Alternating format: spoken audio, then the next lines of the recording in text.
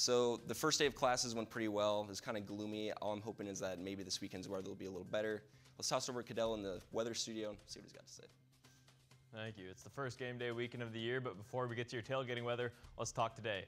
This morning, it's going to be partly cloudy with a temperature of 64 degrees, so not my ideal Friday, but as we move on to later in the day, it will thankfully brighten up, and with that will come a welcome high of 74 degrees.